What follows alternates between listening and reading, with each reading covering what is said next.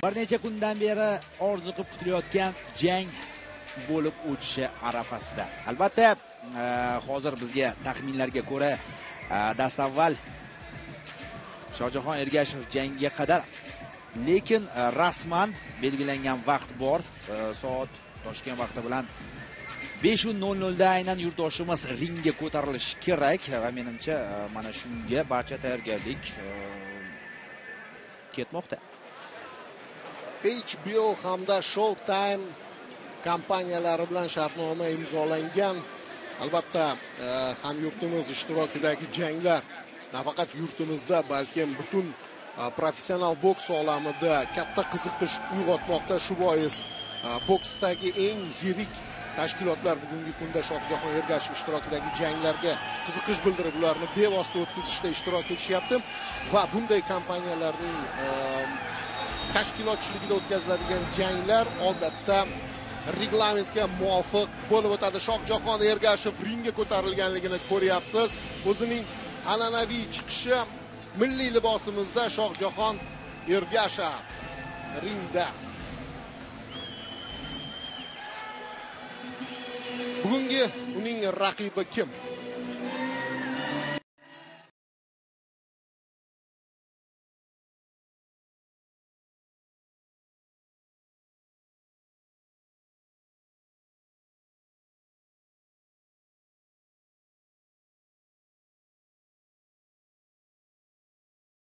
Afsuski namoyish etilmadi. Jimng haqida ikki og'iz so'z. Professional ringda tajribali bokschilardan biri hisoblanadi. 32 yoshda. Bu jangga qadar ringda 12 ta jang o'tkazib, ularning 10 tasida g'alaba qozongan, 2 tasida imkoniyatni boy bergan. Imkoniyatni boy bergan bokschilarga bir nazar tashlaydigan bo'lsak, ular anoylardan emas. Yana bir kuchli amerikalik Manuel Rey Rojas va belarusiyalik Ivan Baranchukka imkoniyatni boy bergan shu jangga qadar. Hozir har ikkala bokschining rekordlari bizga namoyish etildi. 26 yoshda Shojahon Ergashev, 32 yoshda Vang va mana ring anonser ham ularni tanishtirib o'tadi. And Salida Promotions, sponsored by Tecate and JD Sports. This bout is sanctioned under the auspices of the New York State Athletic Commission and the WBA.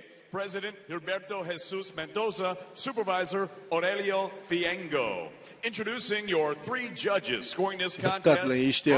Shojahon Ergashev raqibining ko'rsatkichlarini, kimlar bilan bu yerga tashrif buyurganligini va bugungi uchrashuvni boshqarib boradigan referi Erik Dali. For the vacant WBA International Super Lightweight Championship.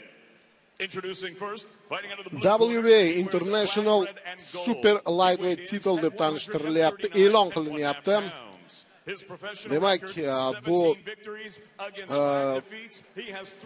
Jahon boks assotsiatsiyasi xalqaro super o'rta yarim vazn toifasidagi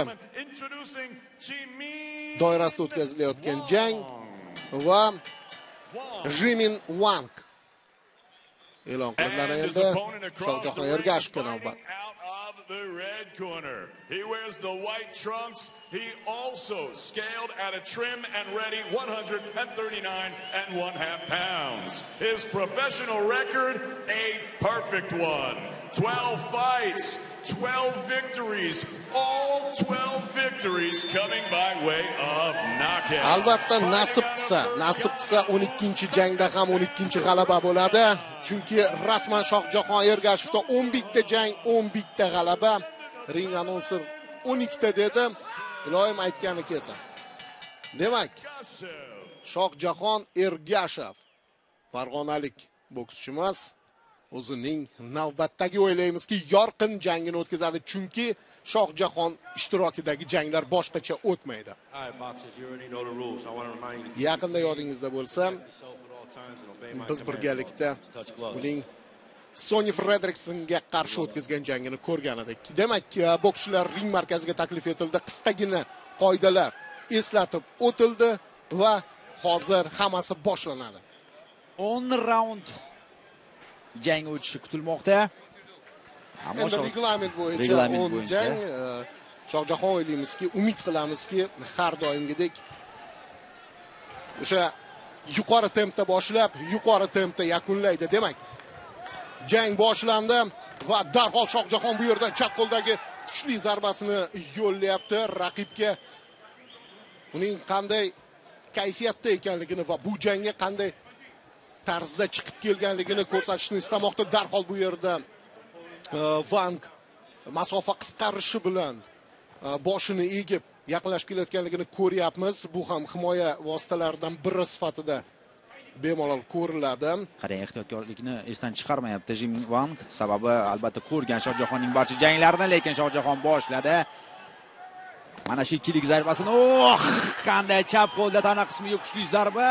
Yana bir urinish, chap qo'lda aniq bosh qismiga berilayotgan zarbalar. Ketma-ket Shohjahon Ergashevda bo'y borasidagi ustunlikni ko'ryapmiz. 1.80 m hozir ehtiyot bo'lish kerak. Shohjahon ham bitta zarba o'tkazib yubordi. Xitoylik bokschi ham bir oddiy tarzda o'tadigan bokschilardan emas. Hozir imkon qadar masofani qisqartirishga harakat qilishi lozim, ammo bunga imkon bermayapti Shohjahon. Qo'l uzunligi, bo'y balandligi barcha ustunlik Shohjahon tarafida. Shu boisdan ham u masofada turib raqibni yaqinlashtirmaslikka urinadi. Sababi Vang ham o'z navbatida ancha tezkor. Agarda o'rta va yaqin masofalarga jang o'tadigan bo'lsa, bu borada Vangda ham imkoniyatlar bo'ladi. Hozir ketma-ket o'ng chap qo'llarda zarbalar yo'llayapti Shohjahon. Muxlislar qo'llab-quvvatlashi. Bu yerda Vang asosan himoyalanishga majbur. Chap qo'lda kross zarbasi. Lekin hozircha ushlayapti zarbalarni barchasini Vang. Bu qo'rqinchli emas. Mana bu zarbalar Shohjahonga u qadar qattiq ta'sir qilmayapti deb umid qilamiz. Yaxshi chap qo'lda to'g'ridan yo'naltirilgan jab. Oldi qo'lda ham yo'q. Chap qo'lda yana bitta yetib oldi. Juda yaxshi chap qo'lda asosiy zarba. Masofani qisqartirishni ham bilmayapti. O'rta masofada yoki uzoq masofada jang olib borish umuman murakkab. Hozircha Vang Ergashevga qarshi qanday jang olib borishni bilmayapti. Shunchaki endi o'rganish bilan bu yerda birinchi raund. Ochig'i Vangdan biroz faolroq kutgan edim. Hozir Vangning nigohlarida biz nimani ko'rishimiz mumkin? Sal ishonchsizlik bordek va aksincha mana bu yerda Ergashev zo'r bo'lyapti dedi shekilli jangni. Yaxshi, albatta Ergashev murabbiyi Philips bilan hozir fikr almashayotganda barchasi biz o'ylagandek ketyapti. Bu yerda xuddi shu yo'sinda davom ettirish kerak qabilidagi fikrlar bildirilyapti. Shohjahon o'z fe'l-atvoriga ko'ra va uslubiga ko'ra muddatidan oldin tezda jang taqdirini o'sha istiqbolga o'tkazmasdan mana shu joyda, mana shu yerda hal qilishga ko'nikkan. Bugungi jang ham bundan mustasno emas. Hali jangga chiqmasdan, ringga chiqmasdan avval raqibiga ruhiy bosim o'tkazishga harakat qilgan Shohjahon hozir har bir harakati, hattoki o'sha birinchi raund tugagandan keyin ham Jimnga o'sha ruhiy bosim o'tkazishga harakat qildi va tana qismiga yo'llayotgan zarbalarni anchagina sezmoqda, hatto himoyadan o'tayotgan zarbalarni ham sezmoqda Shohjahon. 10 raund belgilangan jang. Yaqindagina yana ajoyib bokschilarimizdan Murodjon Ahmadaliyev hamda Shahram G'iyosov ham o'z janglarini o'tkazishdi. Amerika Qo'shma Shtatlarida o'zlarining professional boksdagi faoliyatlarini boshlashdi. Yaxshi, hozir Shohjahon bir nechta urinishda yomon harakat qilmadi lekin Vang ham bu yerda umuman uxlab qolayotgani yo'q bokschilar tilida aytganda. Chapaqay boksiga qarshi janglarda eng yo'l qo'yib bo'lmaydigan xatoga o'zi yo'l qo'ymoqda. Sababi birinchidan o'ziga nisbatan o'ngga yurishi mumkin emas. Bu Shohjahonga juda qulaylik yaratadi. Ikkinchidan chapaqay boksiga qarshi ayniqsa bu vazn toifasida, yengil vazn toifasida bir joyda turib qolish juda katta xato hisoblanadi. Asosan oldi qo'li ortiga harakatlanish kerak, ammo Vang buni qilmayapti. Vang o'sha biz aytgandek boshida birinchi raundda bo'lgani singari yarim qadam orqaga tashlab zarbalar yo'llashga harakat qilyapti. Ya'ni Shohjahonning yaqinlashishini ko'ryapti. Mana bu yerda juda yaxshi. Shohjahon tezlikda masofani yaxshi his qilgan holda zarba beryapti. Sal aniqlik va o'ylaymanki bu Shohjahon aktiviga yoziladigan zarbalar bo'ladi. Kutmoqda Shohjahon mana shu zarbasini yo'llashga. Mana qarang, ulguryapti Vang ham. O'sha ikkita zarbani orasida Shohjahonga zarba yo'llashga ulguryapti. Bu ham bokschining saviyasi, darajasi past emasligini bildiradi. Har holda keling, mana shunday baho beraylik. Endi Vang ham professional, yaxshi. Mana qarang, qanday chap qo'lda aniq zarba yo'llashga muvaffaq bo'ldi. Shohjahon Ergashev javob qaytaradi. Odatda bunday tarzda qoldirmaydi zarbalarni. Faqat aytib o'tganingizdek, masofani yaxshi his qilmoqda Vang. Hozircha yaqqol o'tkaza olmayapti o'sha to'g'ridan yo'llayotgan zarbalarni. Shohjahon endi ikkinchi raqam bo'lib ishlashga o'tdi. Kutyapti, fursatni poylamoqda. Albatta, agar bitta o'sha aniq zarbani ushlay olsa, keyin u yog'iga albatta Vangga qiyin bo'ladi. Endi Shohjahonning mana shunday o'ziga xos uslubi, jang olib borish, u raqiblarga doim bosim o'tkazishga harakat qiladi. Yarim santimetr ham chetga surilib, raqibga qandaydir bir o'tib ketish imkonini berishni istamaydigan bokschilardan. Hayotda aslida unday emas. Shohjahon ajoyib inson, ajoyib yigit. Endi ringda haqiqiy jangchi bo'lib chiqib harakat qilish, shu jumladan uning o'zini tutishida ham namoyon bo'ladi. Shu boisdan bularning barchasini albatta jang doirasida ko'rish kerak bo'lgan holatlar. Shohjahon Ergashev. Navbatdagi raund.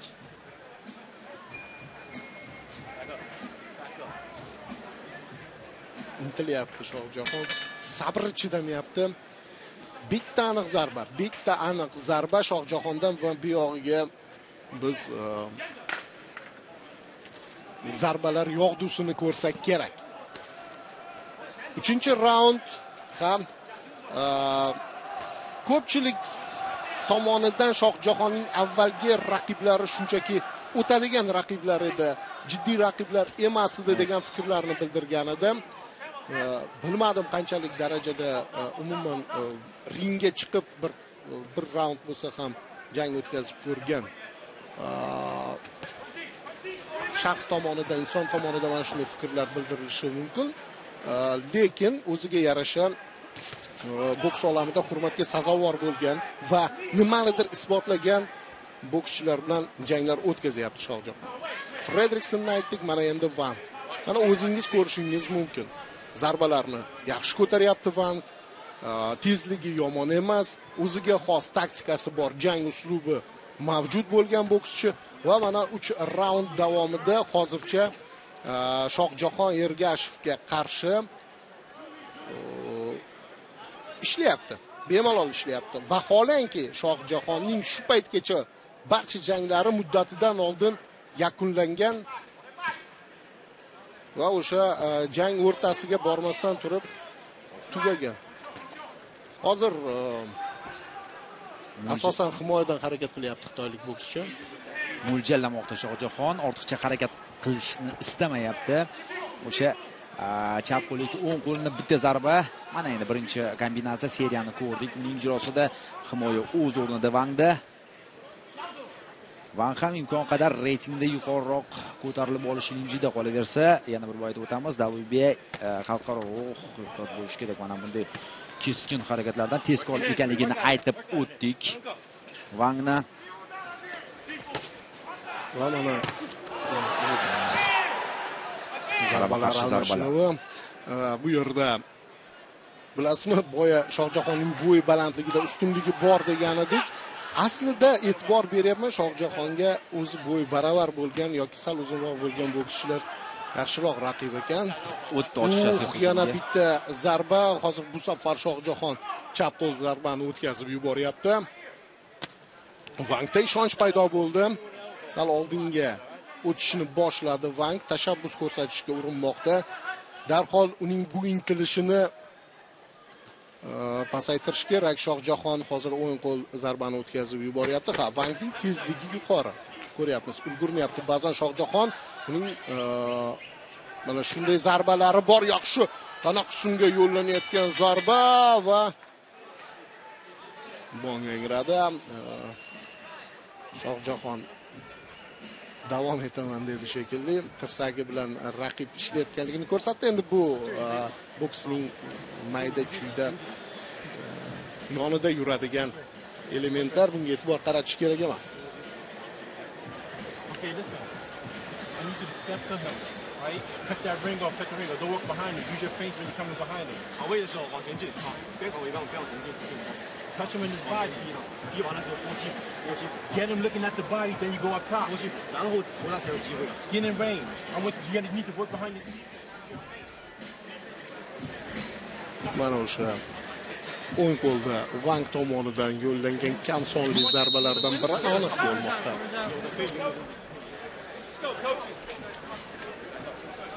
Orqaga chekinish jarayonida o'sha ehtiyotkorlikka chaqiryapti va zarbalar yo'lla o'zingga chorlaganda raqibni kabi ko'rsatmalar endi standart bunday Shohjahondek raqibdan kelib chiqib standart ko'rsatmalar beryapti murabbiyi. Ko'ramiz ringda amalda qanchalik darajada ijro eta oladi Vang o'z harakatlarini. 4-raund qadrli do'stlar. Shohjahon Ergashev O'zbekiston, Jimng Vang Xitoy. Va hamyurtimiz hozircha birinchi, ikkinchi raundlarda ancha yaxshi jang o'tkazdi. 3-raundda sal Vangga imkon berdi. Mana endi 4-raund ko'ramiz. Hozir mana bu yerda o'ng qo'l zarbasini yana o'tkazib yuboryapti Shohjahon. Va qarang qanday ulgurmoqda Vang. Bu yerda tana harakati yordamida zarbalarga chap berishgan.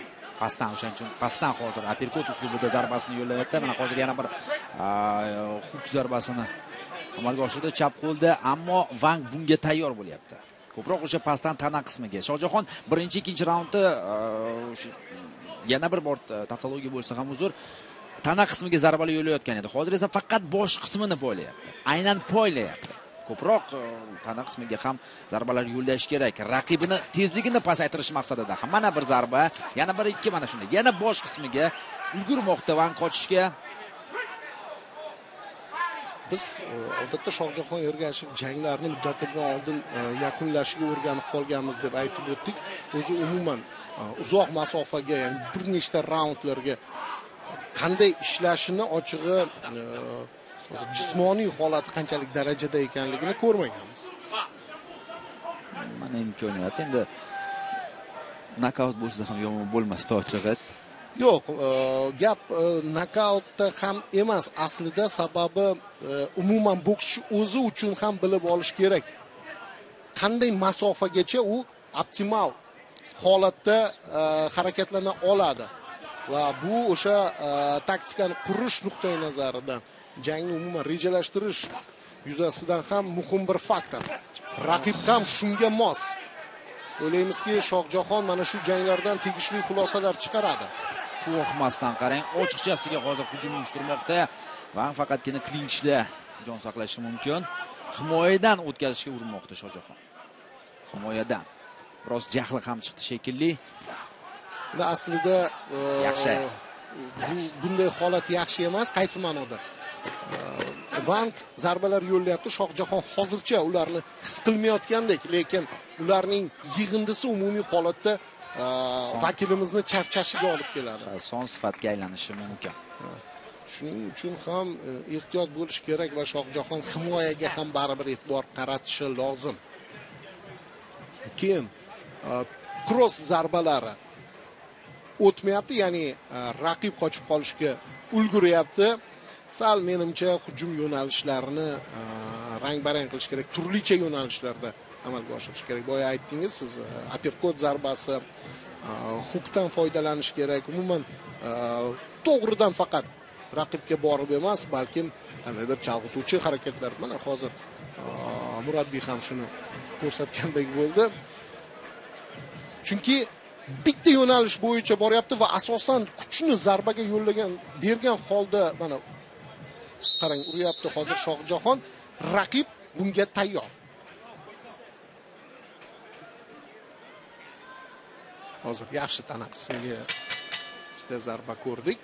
Himoyadan bosh qismiga ham o'tkazildi. 5-raund. 5-raund boshlandi.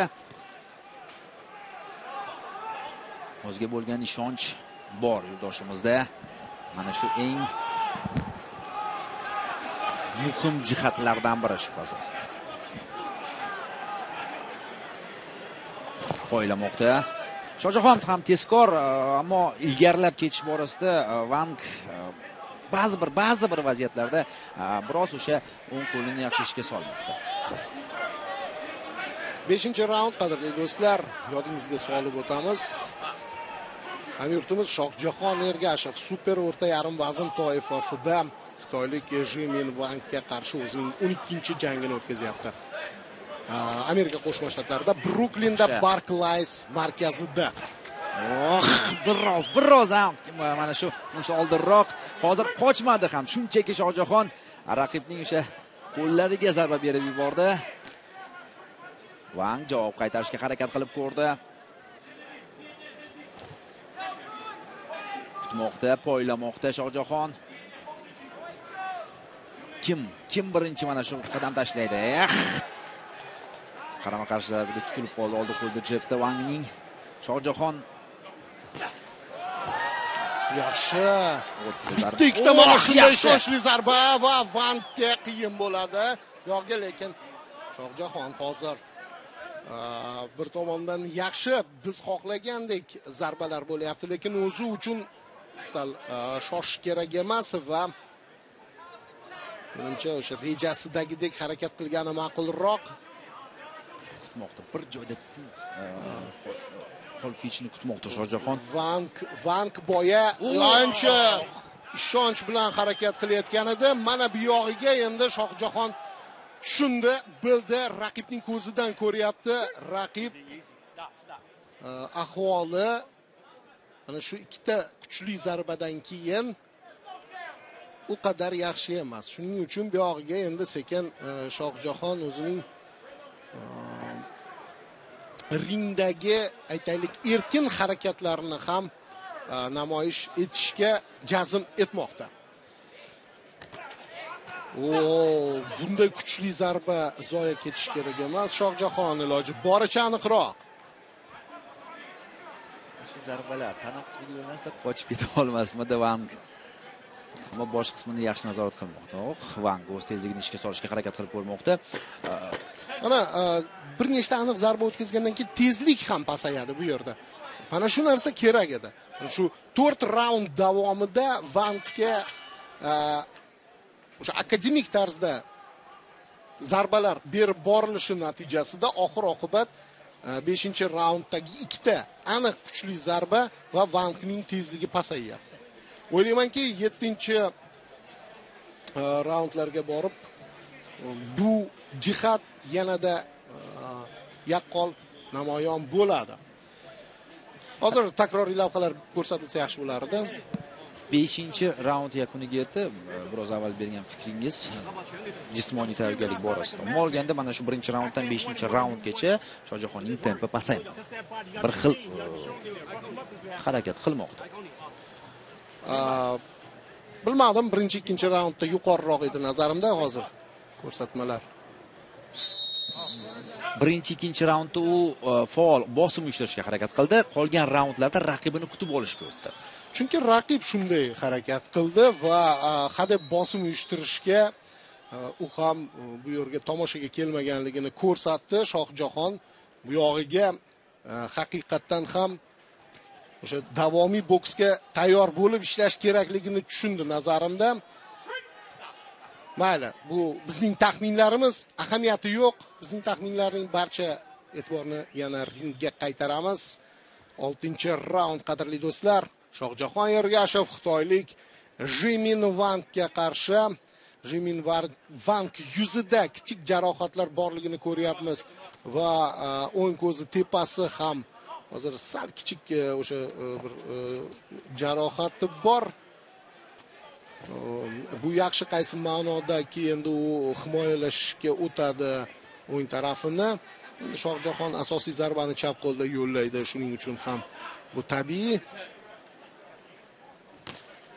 Yaxshi. Ehtiyot bo'lish kerak. Bunchalik ochiqcha oldinga borish yaramaydi. Ergashev zarbasiz borganligi uchun hozir o'zi qabul qilib oldi zarbani. Shunchaki yaqinlashtirdi masofani. Zarba bilan bo'lganda balki mana shu holat yuzaga kelmasdi. To'g'ri, jab chap qo'lda unchalik kuchli emas, lekin baribir yoqimsiz zarbalar mana shu jihatlar Vangni ham imkoniyatlarini past baholash kerak emas albatta. Endi Shohjahon o'zi nimaga qodir ekanligini yaxshi his qilgan holda harakatlanadi. Raqibni ham unutmaslik kerak. Mana o'sha narsa kerak edi. Chalg'ituvchi harakatlar to'g'ridan emas, sal chalg'i borish kerak. Mana natijasi. Chap qo'lda va o'ng qo'lda zarba jag qismga mana bu yerda to'g'ridan chap qo'lda zarba yo'naltiryapti. Shohjahon Ergashev hozir yaxshi vaziyat bo'lishi mumkin edi. Qanday baxti bor ekan Vangning bir joyda turgan edi, lekin baribir zarba aniq tegmadi. Agar tekkandami? Zarba tegdi. Men bir narsaga e'tibor qildim. Chap qo'ldagi zarba oxirigacha bormadi. Balkim ochig'i menga zarba aniq yo'llangandek tuyuldi. Faqatgina Vangga qo'yil qoldim o'sha vaziyatda. Endi siz yo'q, u zarba tekkanda Vang turib qolish qiyin edi. Yaxshi, hozir uppercut zarbasi o'tyapti pastdan. Mana shunday turfaqillik nazarda tutilgan edi. Nimaga xafa bo'lyapti Shohjahon? Raqib hujumga o'tmayotganligidanmi? Chalg'ituvchi harakatlar o'ziga chorlamoqda. Vang esa bormayapti. Mayli, Vang bormasa Shohjahon Ergashev boradi.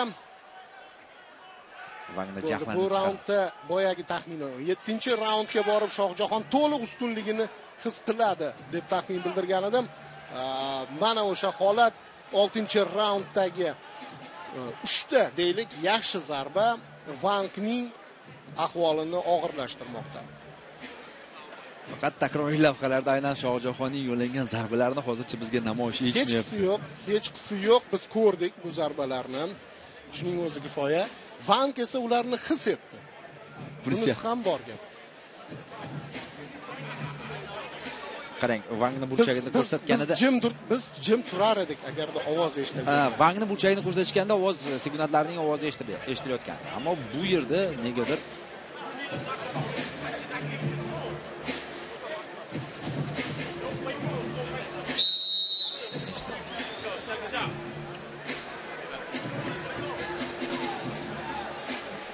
rejissyorlarga ko'proq bokschimizning mana bunday harakatlari yoqib shekilli davom etadi. Bahs, qadrli do'stlar, 7-raund. Mana shu raund hal qiluvchi ahamiyatga ega bo'ladi deb o'ylagan edik. Ko'ramiz.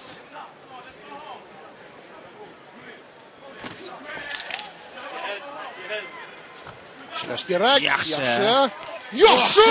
Qana oxirigacha. Yana bir zarba. O'z uslubini boshladi Shohjahon Ergashev. O'ng qo'lda to'g'rilab turib, chap qo'lda yon tarafdan beriladigan zarba klinch. Hozir unga umuman kerak emas. Raqibni masofada ushlab turgan holda mana shu chap qo'l yon taraflama muvozanatni yo'qotdi. Yakuniga yetkazsa bo'ladi. Hali 2 daqiqadan sal ko'proq vaqt bor. Shohjahon shoshmayapti, albatta. Bu ham o'ziga xos tajriba. Sezib turibdi, vaqt izlamoqda, payt poylamoqda. Yana bir zarba. Chap qo'lda kutib oldi. O'z ustunligini to'liq namoyish etishga o'tdi Shohjahon. Yana bir nechta zarba hozir kerak. Vanga qoyil. Vang tezligi keskin pasayib ketdi. Shohjahon bemalol qo'llarini tushirib harakat qilishga imkon topyapti.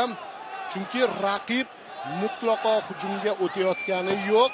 Mana bunday hujumga o'xshash harakatlar ko'ryapmiz va Shohjahon sal o'ziga jalb qilmoqda raqibni, chunki ochiladi shu payt hujumga o'tish jarayonida. Yaxshi. Yana bir urinish.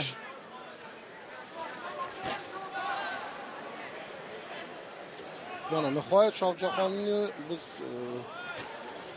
7-raundda ham bemalol shu to'liq kuch bilan ishlay olishini ko'ryapmiz. Hozir Vang javob qaytardi. Mana bu esa Ergashevdan yana bir zarba. Hozir yakuniga yetishi mumkin bu jang. Vang juda qiyin ahvolda. 40 soniya vaqt yetarli darajada. O'tdi lekin yo'qda. Bu zarbalar o'tdi lekin. Menimcha Vang yiqilmasa kerak, bu yerda ko'proq sekundantlari qanchalik darajada uning jangni davom ettirish holatini o'rganib chiqishsa kerak. Nimaga ishora qilayotganimni tushundingiz? Yo'q, menimcha Shohjahon keskinlashtirmaydi hozir vaziyatni va mana shu soniyalarda nima bo'lsa ham jangni yakunlashga harakat qilmaydi. Biz demak 8-raundni ham ko'rishimiz ehtimoli juda yuqori. Mayli, mana bunday ajoyib boks har qancha bo'lsa ko'rishga tayyormiz. 7-raund tugadi, qadrli do'stlar.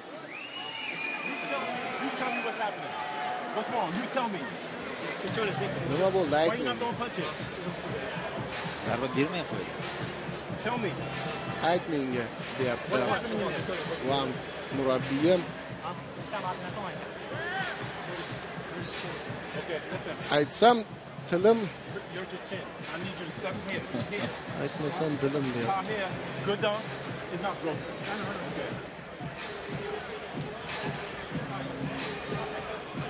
Mana o'sha zarba. Lekin qo'yib qarang, Vang yiqilmayapti mana shu. Yo'q, gap yiqilishgacha hali bor. Hattoki ko'zi ham qochayotgani yo'q. Tik qarab turibdi raqibga. Demak, o'zini yo'qotgani yo'q, esangrab qolgani yo'q. Bir zum bo'lsa ham muvozanatni yo'qotmayapti. Bir zum bo'lsa ham bu Vangning darajasidan dalolat. Mayli. Qadrli do'stlar, 8-raund Shohjahon Ergashev va Jimng Vang. Ko'ramiz. Chap qo'lini ishga solishni boshladi Jimng Vang. Shohjahon hujum qilayotgan paytda o'sha yon taraflama zarba bilan kutib olishga harakat qildi va Shohjahon ham mana shunday uslubda javob qaytardi. Vang o'sha faolligini bir zarba o'tkazdimi, darhol to'xtatmoqda. Biroz cho'chib qolyaptimi? Hozir mana faol boshladi 8-raundni. Shohjahon esa o'z uslubida birinchi zarba, ikkinchisi o'tmadi, klinchda. Vaholanki aynan yaqin masofada Vang faollashishi kerak. Aksincha Shohjahon bunday masofada klinchga kirishi lozim. Boks qonuniyatidan kelib chiqqan holda. Yaxshi. Ikkilik zarbasi. Bosimni davom ettiryapti Shohjahon. Avvalgi raundda u raqibni o'ziga chorlagan edi, mana endi o'zi oldinga boryapti. Bu ham turli raundlardagi turli uslublar. Umuman rang-baranglik kerakligini tushundi Shohjahon va rang-baranglik asosida hozir jangni olib boryapti. Bu yaxshi. Yaxshi. Yaqqol zarba, bir Shohjahon nokaut. Yaxshi, davom ettirsa bo'ladi. Tabassum bilan Shohjahon bu hujumni yakunladi. Yaxshi.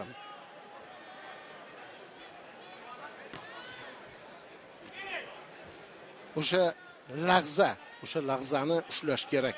Zarba berish paytni to'g'ri tanlay olish. Mana Shohjahon hozir poylayapti. Mana shu lahzani his qilmoqchi. Albatta bu bokschining ichidan keladigan zarbaga bo'lgan buyruq. Ana shu qandaydir ichki tuyg'uni ushlamoqda Shohjahon, lekin berilib ketish kerak emas. Berilib ketish kerak emas. Raqib masofani juda yaxshi his qiladi. O'rta masofada Shohjahon raqib bilan o'sha mushuk bilan sichqon o'yinini o'ynamagani yaxshiroq. biz Vangning imkoniyatlari qandaydir yuqori bo'lganidan qo'rqayotganimiz yo'q. Baribir keyinchalik ham o'ylaymizki, bu har bir jang o'ziga xos maktab, o'ziga xos tajriba to'plash. Mana shunday raqiblarga qarshi harakat qilganda ehtiyot bo'lish kerak. Mayli, Shohjahonga o'rgatmaganimiz ma'qul, o'zi juda yaxshi ishlayapti. Va navbatdagi raund ham yakunlandi. Ajoyib. Faqat bir jihat kamlik qilyapti-da mana shu jangda.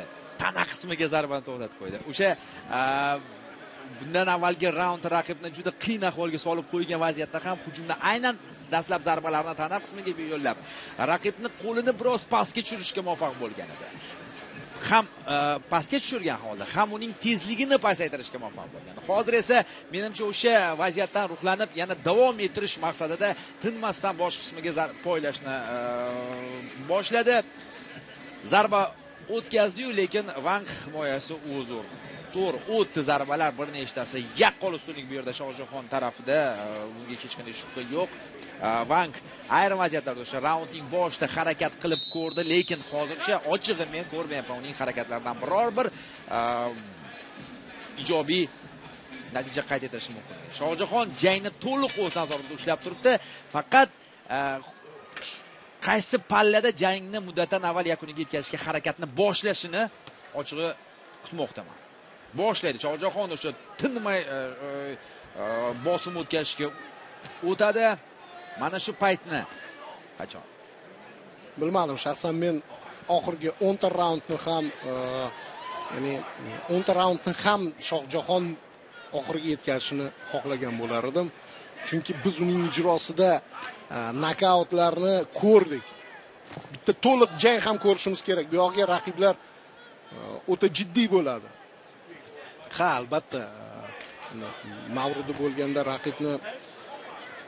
raqibning o'zi shunga imkon bersa-ku, nokautga uchratadi.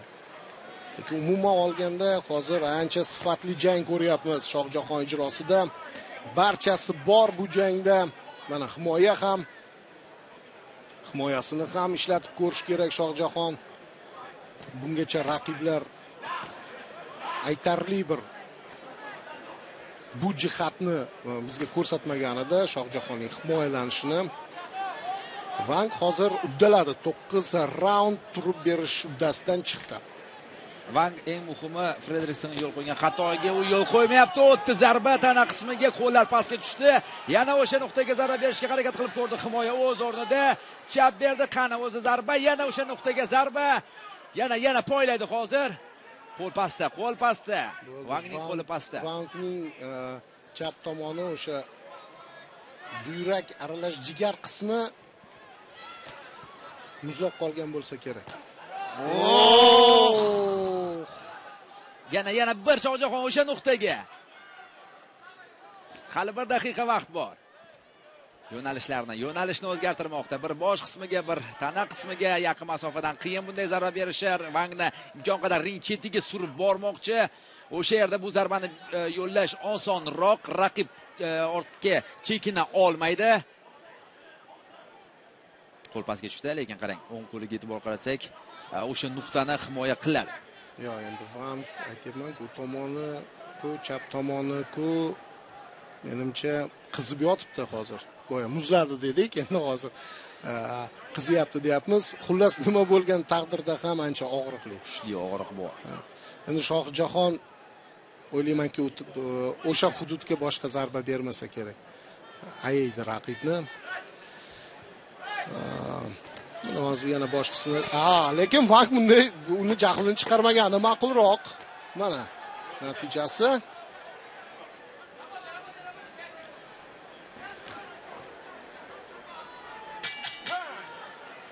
To'qqizinchi raund ham yakuniga yetdi, qadrli do'stlar. Odamgarchilik yuzasidan Shohjahon uning o'sha raqibning chap tomoniga yana zarba bermagan edi, Vangning o'zi jahlini chiqardi. Demak, yaxshi raund bo'ldi. 9-raund ham bu yerda ham to'liq ustunlik ham yurtimiz tomonida ekanligini qayd etamiz. Va so'nggi raundga bokschilar tayyorgarlik ko'radi. Biz esa o'ylaymanki, takroriy lavhalarni nihoyat ko'ramiz. or nothing. Get him south west. Get him south west.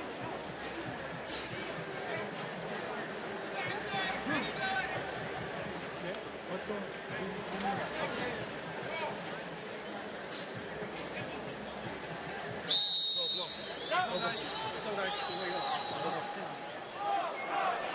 Ladies and gentlemen, this is the 10th and final round. Yo'q, takroriy lavhalar bo'lmadi, lekin biz so'nggi 10-raund e'lon qilinganligini eshitdik. Va mana shu raund qanday o'tadi? Taxmin qilish qiyin emas, yuqori ehtimol bilan Shохжахон Эргашевning ustunligida o'tadi 10-raund ham. Vang zarba berishga muvaffaq bo'ldi. Шохжахон endi tinmasdan oldinga boradi. Boshini past egayapti. Vang boshqa chora yo'q. Mana shunday vaziyatda o'sha tana qismiga yo'llanadigan zarbalarni amalga oshirish mumkin. Шохжахон. Mana 10 raund kutgan edingiz, 10 raund jang davom etmoqda. Yurtdoshimizning jismoniy tayyorgarligi yomon emas. 1 daqiqasi ham ortda qoldi. Men juda istamoqdaman Shохжахон mana shu jangni muddatidan avval yakuniga yetkazishiga. Bunga hali vaqt bor, imkoniyat ham bor. Statistikasini buzmasligini xohlayapman. Albatta rekord qolishini juda ham istardim. Yaxshi. Шохжахон hozir ishlash kerak, raqibning jiblariga tushyapti. Boshini oldinga egib turibdi. Shundan foydalanyapti raqib. Mana bu yerda oldinga borish jarayonida raqib zarbasiga, yengil zarbalariga duchor bo'lmoqda. Vangda o'zi umuman qanaqadir kuchli zarba berish ishtiyoqi ham qolmagandek, lekin nima bo'lgan taqdirda ham aniq zarba bu ochko degani, shu boisdan Shохжахон buni ham inobatga olish kerak. Yo'q, mana kutilmaganda turib qoldi bir joyda. Zarba o'tkazib yubordi. Shохжахон mana endi javob qaytaryapti. Zarbalarini, kuchli zarbalarini yo'llash kerak. Yana 1-2 mana shunday himoyadan o'tadi zarbalar. Albatta 10-raund faqatgina aytishga oson.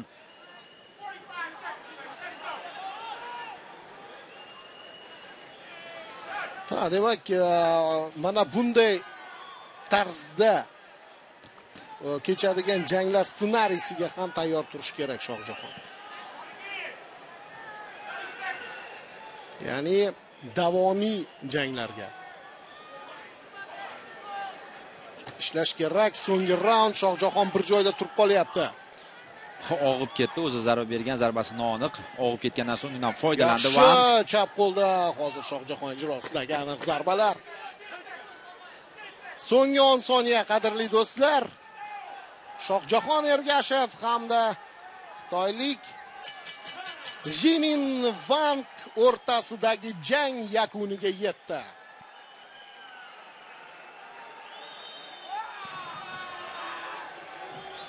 Va g'alabali hayqiriq bu yerda Shохжахон Эргашев, qadrli do'stlar, hech qanday imkoniyat qoldirmadi raqibga.